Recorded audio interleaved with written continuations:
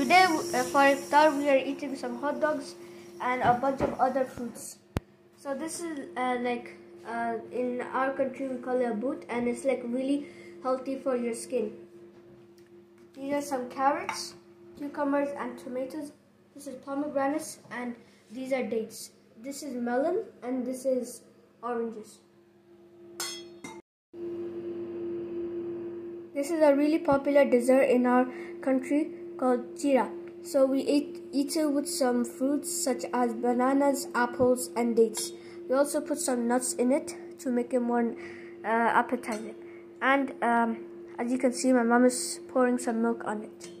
It's basically rice flakes with fruit on it.